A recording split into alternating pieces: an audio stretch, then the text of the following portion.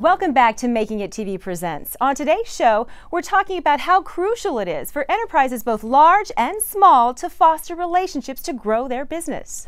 Well, you know, Dr. Sandra Thomas takes the long view of that concept. She's seen that by mentoring young scholars, she's creating a future generation of potential entrepreneurs. She also used her relationships to help start her foundation, the Quality of Life Center. She called upon all of her connections, her friends, politicians, and community leaders. The idea was to assist children who have low incomes but high grades.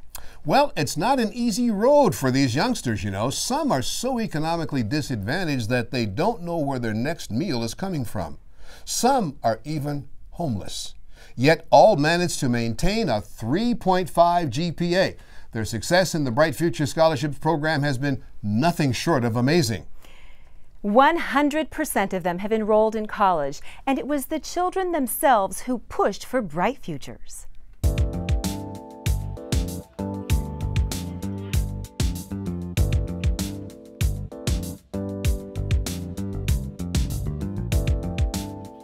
I'm always excited about being a youth leader because getting to incorporate other people's ideas and help them grow is what I want to do with my life. I just want to be a blessing to others. So I think being in leadership is going to help me do that. The Bright Future Scholars program came out of a phone call that I received from a young scholar. I didn't know her. And she said, Dr. Thomas, there's a bunch of young academic achievers who've kind of gotten together, found each other, and we're having a meeting. And would you come and be with us? And I thought about it and I thought, oh dear, I have something to do that day. But the child was persistent, as young leaders should be. So after several calls, I said, honey, I'll stop by. Dr. Sandra Thomas was introduced to 40 young scholars who were looking for guidance, encouragement, and mentorship. And I went in and she said, I said, why am I here? And she said, we were told that if we got you here, you would help us.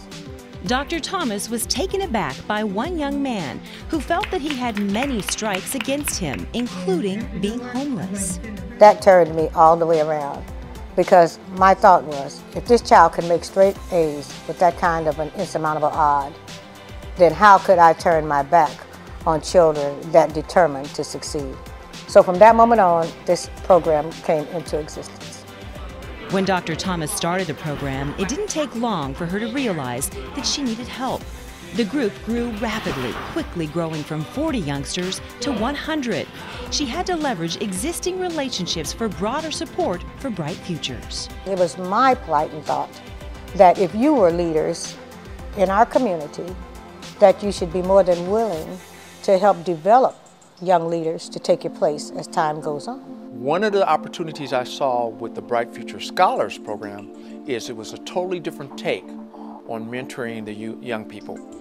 Their position was to take kids who have the aspirations to do well, take the kids who are trying to do well in school, take the kids who have dreams, work with those kids, mentor them, and help them succeed in obtaining their goals. I went to the Congress people, I went to the senators, I went to the assembly people, I went to the county supervisor, who is the honorary dean, Mike Antonovich.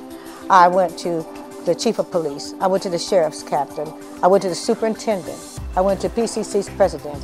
I went all over the community, and not one of them refused. Dr. Thomas has over 20 mentors who share their experiences and also offer opportunities for the youngsters to work in their offices.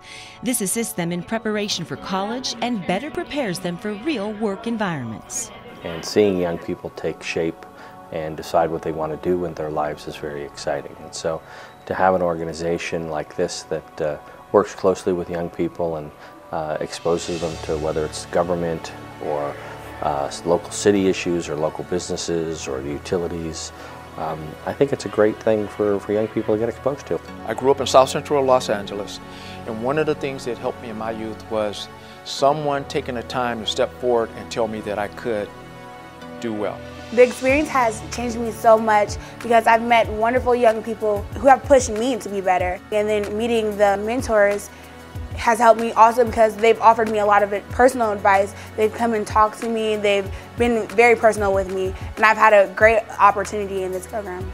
It takes passion to get a nonprofit organization started and off the ground, but real finances are needed to sustain it and continue to keep the doors open.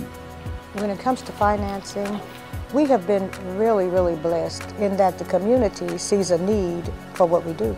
We've had people to just volunteer. Some of our funding is through foundations. The county helps us, the city helps us. Southern California Edison has been a great asset to us. They have come aboard and really offered things individually as well as collectively.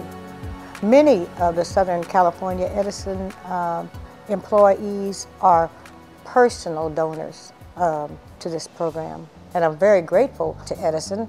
At the last graduation, they were so kind as to walk in and hand us a check this big for $20,000, which was sizable to help these young people. The Bright Future Scholars have a track record for academic achievement that is star quality.